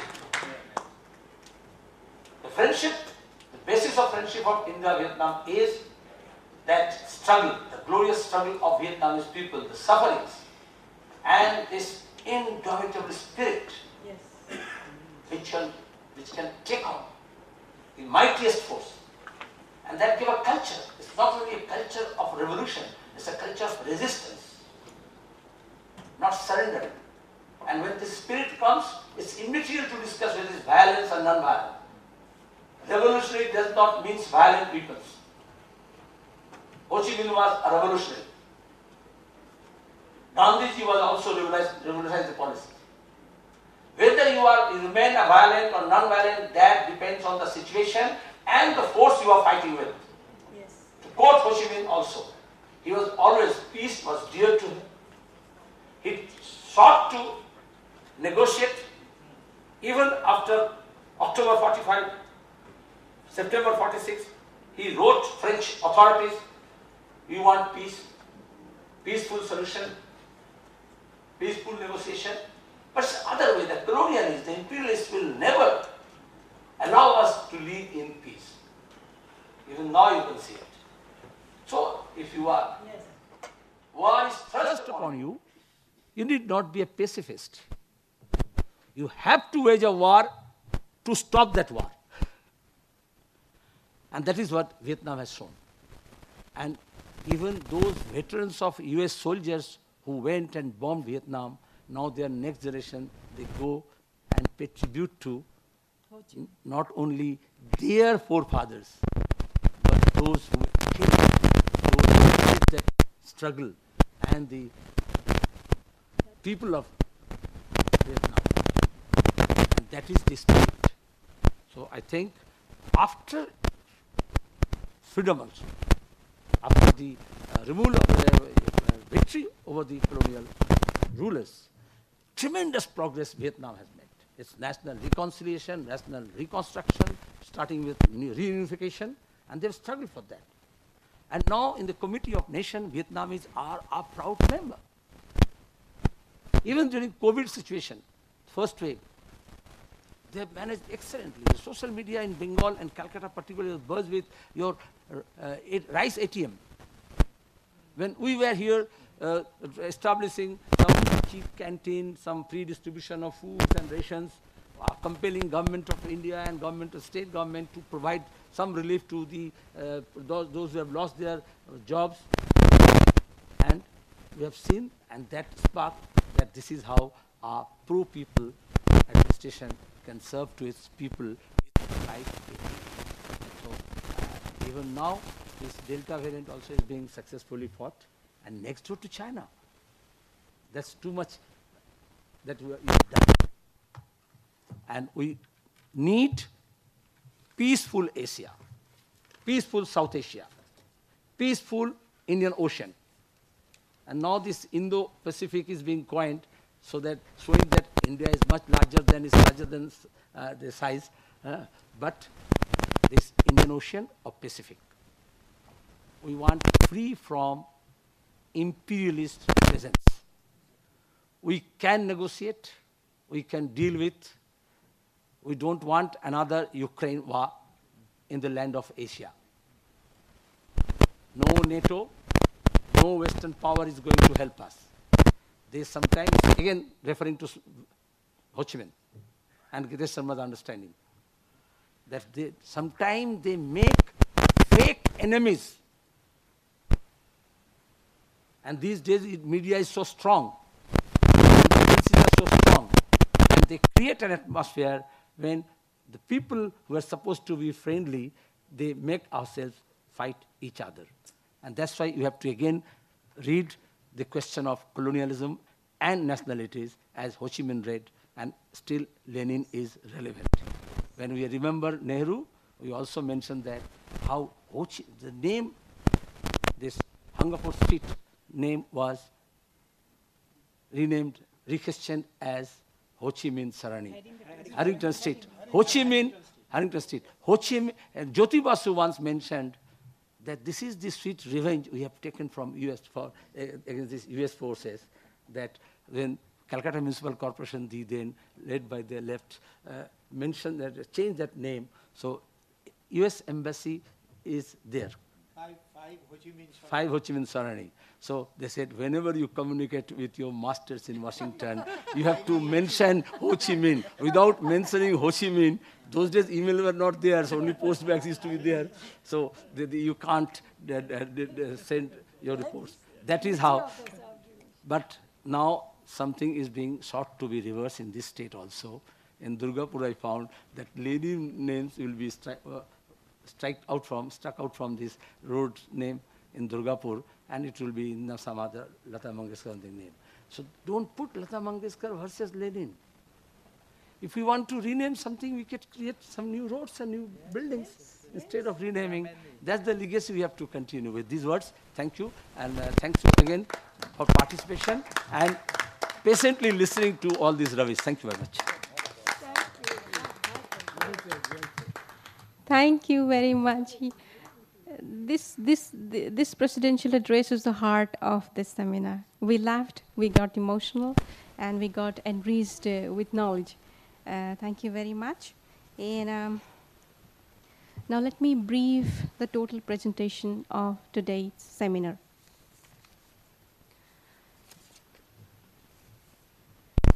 The seminar, Ms. Kusum Jain presented a welcome address, and in her suggestion, she made two valid points. She said about that open the Ho Chi Minh chair in any university in Calcutta for the spread of Vietnamese literature and language.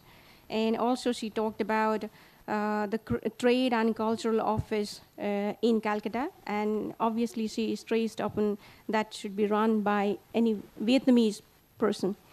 And in the inaugural address, Honorable Ambassador Mr. Pham San Chau expressed his pleasure of seeing the familiar faces of our extended family. And the fact that National Library is a venue that stands for intellectualism is a great point to hold this seminar. He talked that.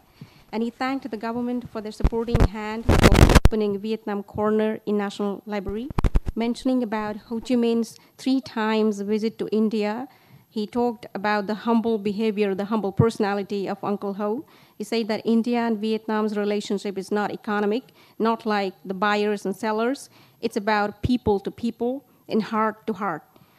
He said we have an age-old relationship. 2,600 years ago, we had a trade and business and commercial relationship. Buddhism, yoga, Indian diaspora, Indian culture, traditional medicine are the soft powers and are the similarities that have brought us together. To tell the next point of our closeness, it said it is closeness between Ho Chi Minh with Mahatma Gandhi and Nehru that has laid the foundation of our relationship. Next, presenting the keynote address, Dr. Tilotoma Mukherjee gave a broad overview of India's relation with Vietnam during the Cold War years and the excellent relations and fraternal ties said by Prime Minister Nehru and President Ho Chi Minh. She also discussed India's support for the cause of Vietnam and its reunification and reconstruction during Mrs. Indira Gandhi's tenure. She discussed in detail the most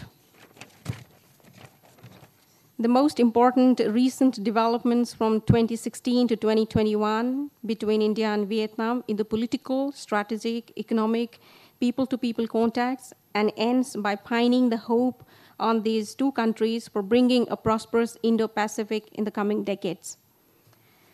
Next, Professor Tridib Chakraborty, in his address, mentioned Ho Chi Minh as the greatest revolutionary figure of the century. He was next to Lenin, a conscious environmentalist.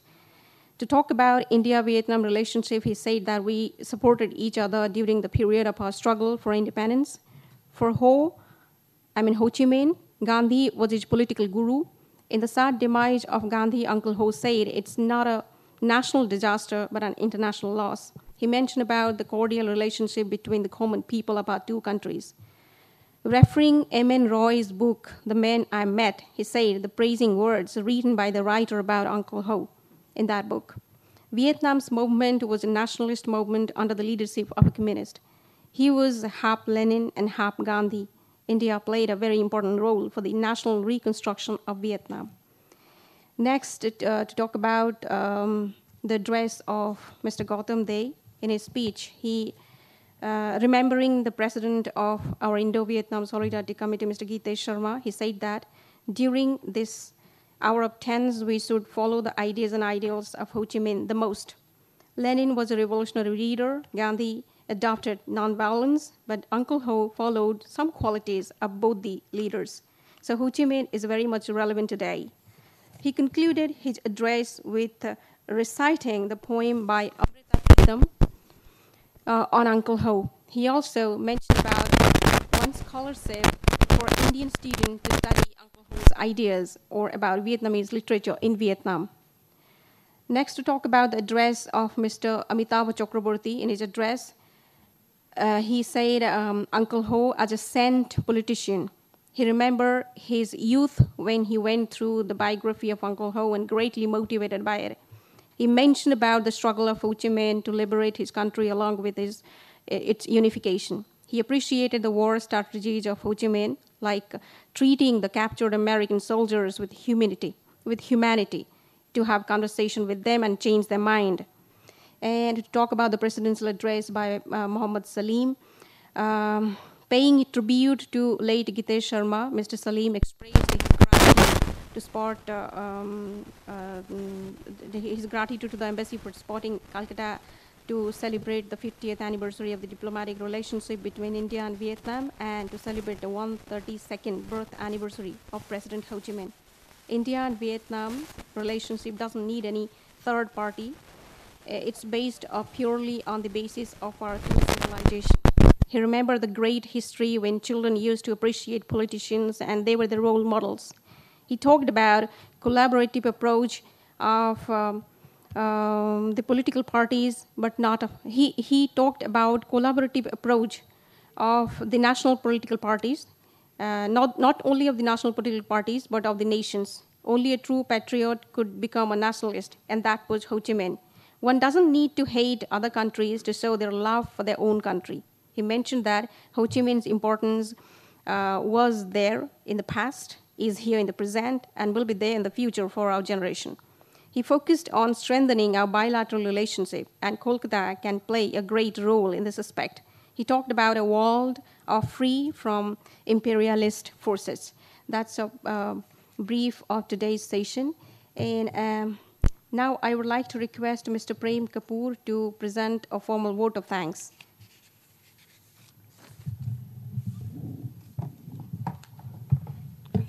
Thank you, Prabha.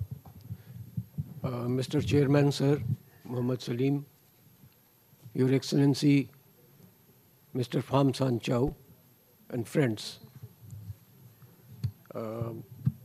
Three of our distinguished speakers this morning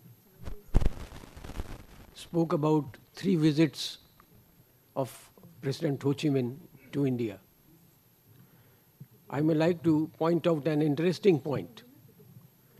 2 of the visits of President Ho Chi Minh in 1946 and 1958 were on record. But the 3rd visit we don't find on record. That was disclosed by Uncle Ho himself in 1958 when in a public meeting that he had arrived at Calcutta port in 1911 under the disguise of a cook. He was disguised as a cook. Yes, in a Calcutta port. That was one point.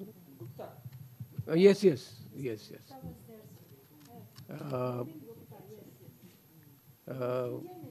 Gupta family in Saigon helped Ho Chi Minh. Like Pathan helped. Yes. Very true. Very true. To come out of Saigon. That Gupta family, that mention is there in the documentary also. Yes.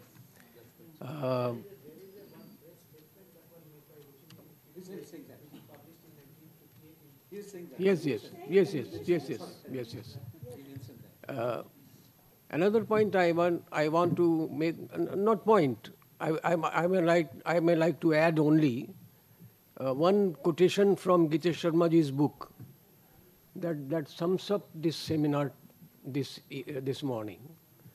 The book is Ho Chi Minh and India by Gitesh Sharma. I like to read few lines. In comparison to great men of the modern times, the ideas and policies of Ho Chi Minh are far more perceptible in the interests of the people.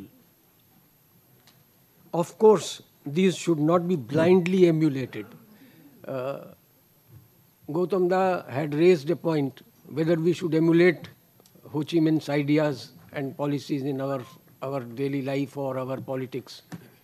So here the answer is, of course, these should not be blindly emulated and should be implemented only after a careful study. One may learn a lot from Ho Chi Minh's experience to accomplish the goal of independence, progress and peace. Now, I have been asked to propose a vote of thanks, a very pleasant duty that I have been bestowed with. First of all, I would like to offer my sincere gratitude and thanks to the chairman of this morning's function, Muhammad Salim. You all might be knowing that there is a very big function of the Democratic DFY is currently in session. And despite his busyness, he managed to accommodate our program, and he is present here. We have no words to thank you, sir. I'm also thankful to His Excellency Mr. Pham San Chow, who has come all the way from Delhi to address us this morning. I'm also thankful to Dr. Do Than Hai, Deputy Chief of the Mission, and his colleagues from the embassy. I'm also thankful to Mr. Hoang Tung, Consul General of Vietnam in Bombay, for kindly making it convenient to be present here. It's a great honor to us, sir, that you have come all the way from Bombay. My thanks are also due to Dr. Tilottama Mukherjee for her well-researched paper. It really was a key paper, keynote address, and Salim Saab here very rightly said that he had no key to unlock the key address. My thanks are also due to Professor Tridip Chakrabarty. I would also like to thank Gautam De, who has always stood by us whenever we have asked him. He is always a second man to us after Giteshji. He has always supported us and extended his hearty, what you call, we may say it cooperation. It's wonderful, and we are very thankful to you, sir, for being on the receiving end. My thanks are also due to Mr. Amitabh Chakrabarty, Arvind Kohri, Bimal Sharma, Ashok Verma, Aarti Singh, Mahila Kavya Manch, Sahityaki, Ravel Pushp, for their indispensable Raj Mitholia for their indispensable support and cooperation in making all the arrangements this morning. I am thankful to Mr. Anshuman of the National Library and other staff members of the library for their kind help. I would be failing in my duty if I don't thank the media for their support. And lastly, but not the least, I must thank all of you, ladies and gentlemen, for making yourself available this morning at this venue and being a part of this seminar. You have sincerely made this seminar a grand success, and I thank you once again, all of you.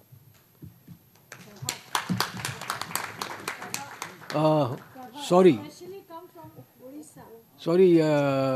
I forgot to mention the name of one of the most deserving person who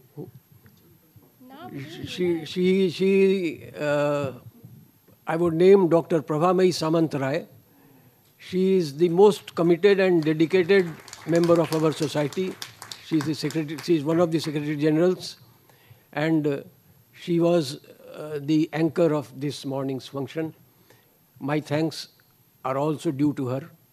And once again, I thank you all. And she come all the way from Odisha. Yesterday and tomorrow she will leave for this. This is my duty and responsibility. And from the chair, I thank you. And true to her name, she remained Prabhamai during the whole period.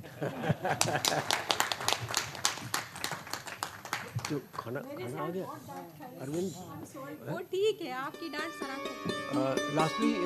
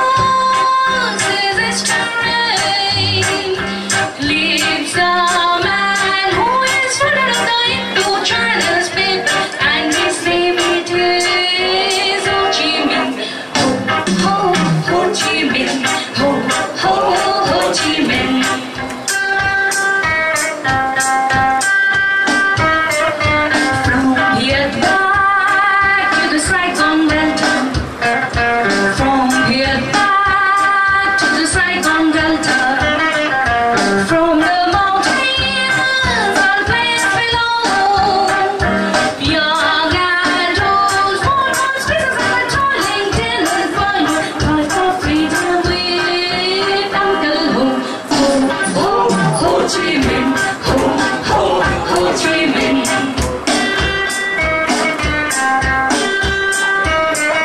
Ho Chi Minh was a gypsy sailor. Ho Chi Minh was a gypsy sailor. Served his time out on the Southern seas. War and hardship were part of his early education, exploitation of fantasy. Ho Chi Minh, Ho Chi Minh.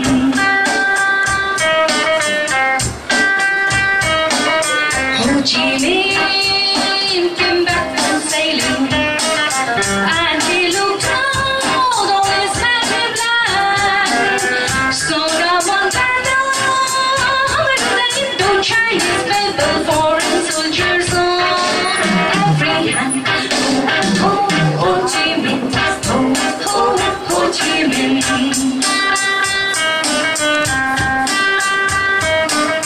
Ho Chi Minh went to the mountains. Ho Chi Minh went to the mountains, and he formed a determined band. Heroes all surrounded by the Indo-Chinese people, drank invaders from the land. Ho Chi Minh, Ho Chi Minh.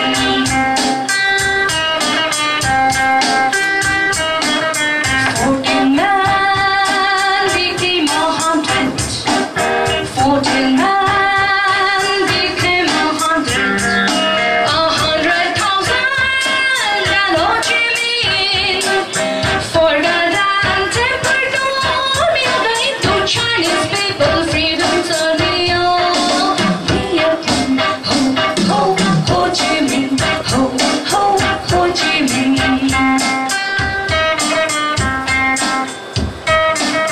Every soldier is a farmer.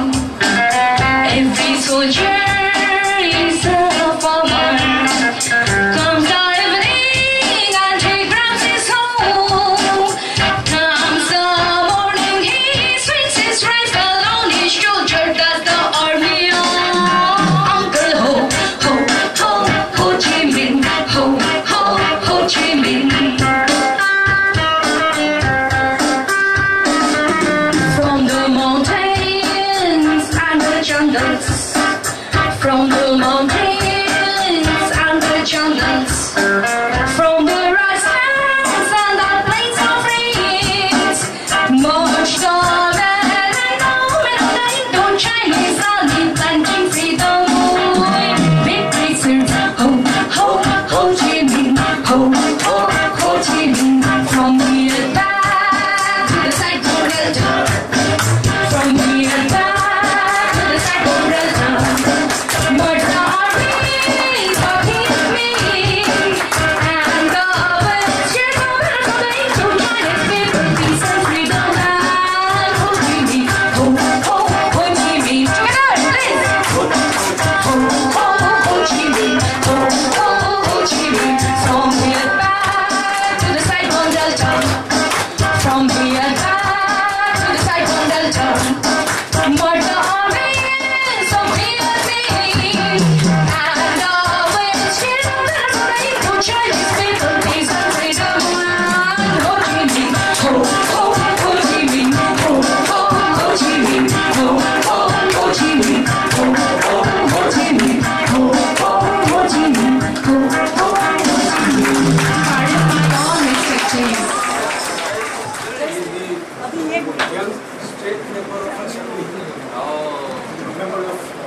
Yes, this is an example. And not only is member of assembly, Earlier he was member of parliament. and he owns the biggest circulated daily Hindi newspaper, Sanma. He's the editor of it. Very versatile and very active personality, culturally, politically. Your predecessor, I have great honor to be your MC, Delhi. अच्छा, ये थोड़ा काम शुरू कर दिया था, पहले गाने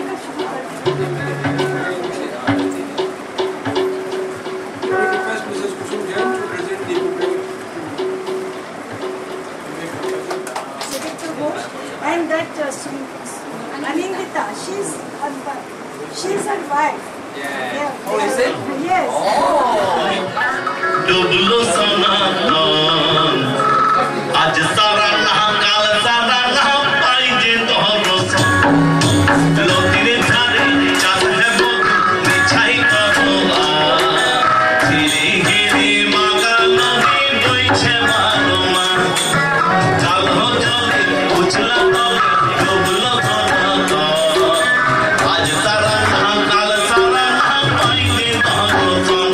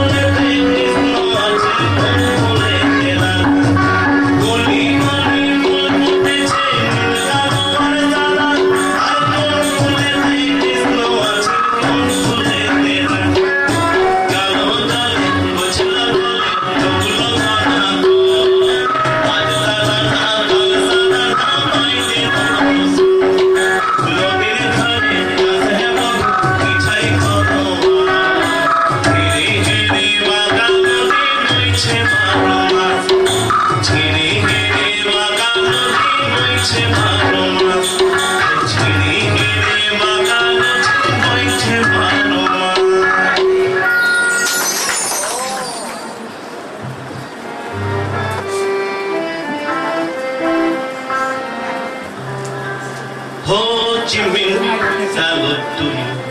Ho Chi Minh, salute to you. We are amazed to have you.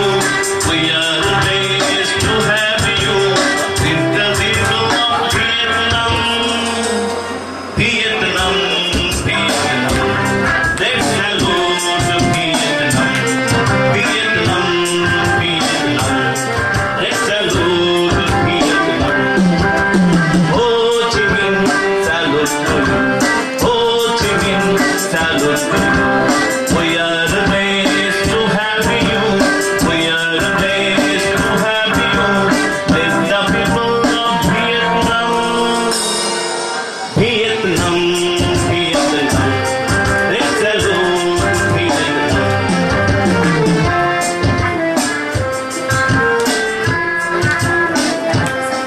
40 years after the years you have gone, the age of addition made in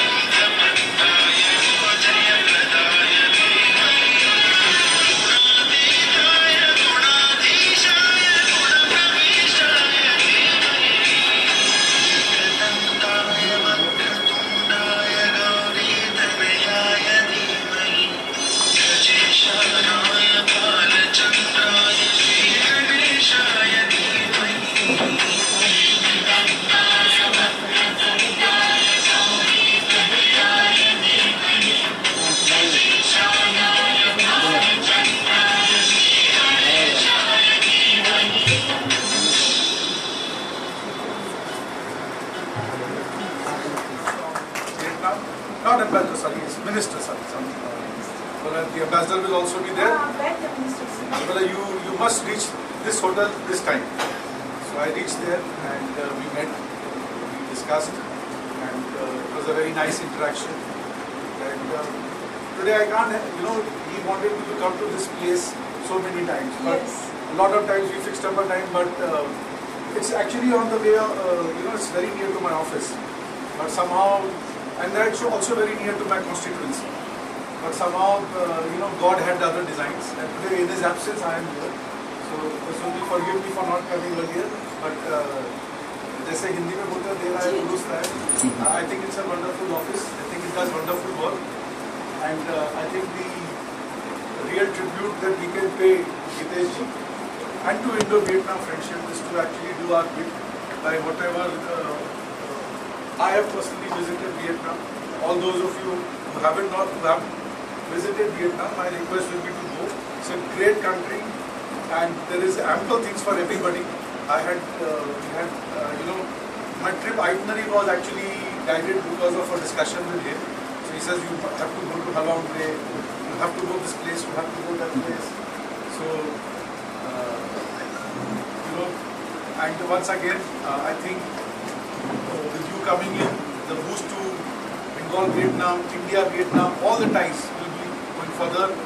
Trade, commerce, culture, let all things blossom, let all things take place. And our team here, we hope that the hospitality that Kusumji and her team are giving is adequate. If not, we will make it better and better. And we hope to see you more frequently. We hope that you keep coming back soon. And the flight that you started, you use it maximum times. Thank you. And all of you from those who are coming from Vietnam or from the Delhi, most welcome. And we'll keep in touch. We hope that this is a new chapter, and the foundation that Hitesh ji has built, we only build higher on that foundation. Namaskar. Thank you. एक समझिए, बच्चे समझिए या शिष्य समझिए, या वो हमारे गुरु समान थे, जिससे हमको बहुत कुछ सीखने को मिला उनसे, और आज हम पार्षद जो बने उन्हीं का दिन से बने.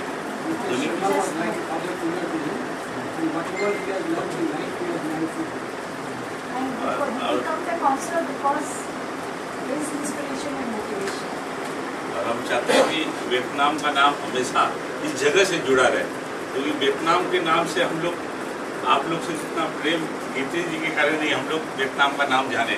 झूठ नहीं बोलते कि वियतनाम एक कंट्री है, लेकिन हम लोग बुक फेयर हो या गीते जी का कोई प्रोग्राम में आप लोग बहुत रहते हैं, इसीलिए वो हमेशा गीते जी के बाद भी बना रहे, ये हम चाहते हैं.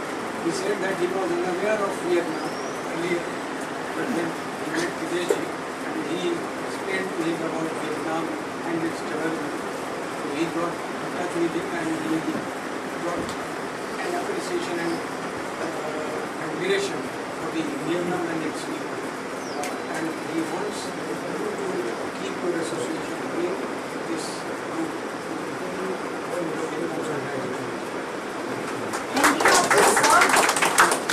In the hospital, when he was in the hospital, he was most of the time. On the same matter of the past 2 days. Actually, it's not my first time to this beautiful office, but this time I think it's really, I share with the feeling there's something missing. Yeah, we all miss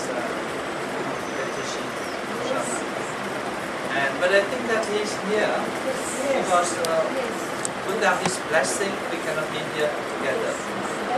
This is my third time to the office. Yes, I came only during 2 years of pandemic I did not make it. I came on 2018, 19 and 22 because I could not travel because so I still I'm still very moved because the whole world is changing, keep changing constantly. But there is only one thing that remains still and constant. That is the friendship between Vietnam and Indonesia. And especially that is the existence, the compassion, the love of the member of India-Vietnam Solidarity Committee. that is become, I think, we should ask UNESCO if there is a criteria. We should ask UNESCO to inscribe it as the spiritual and moral heritage of humanity. Yes, yes, because we have a cultural heritage, we have natural heritage. This morning we were at the library. We have documentary heritage.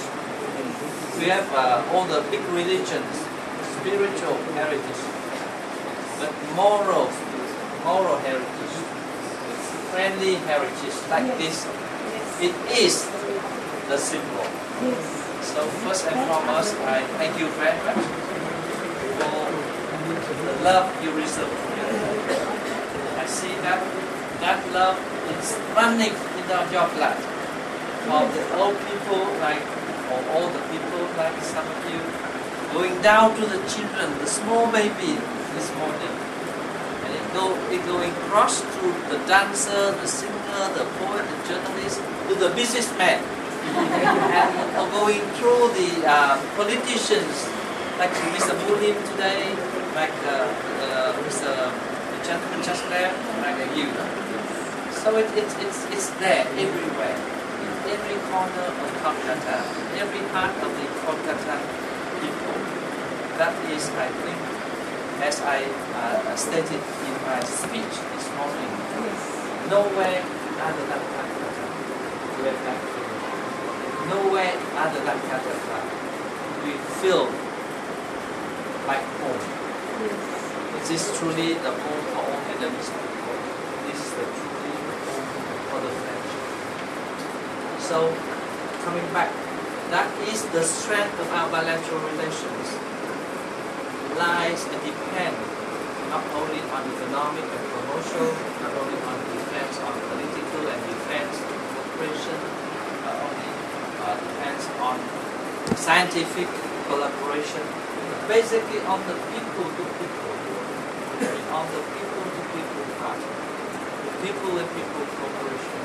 Because at the end of the day, all these exchanges, all this cooperation need to serve the people of our country.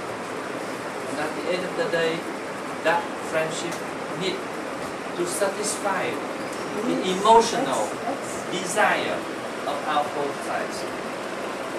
When we were in difficulties, that emotion, that feeling were there. Now, there's no reason for that feeling, for that emotion to go away when we are better off. With that, once again, I thank you all for warmly welcoming us, coming from different paths. This time, I take along with me my Consul General from Mumbai and his team. Yes. I also take all the three better half of the key leaders.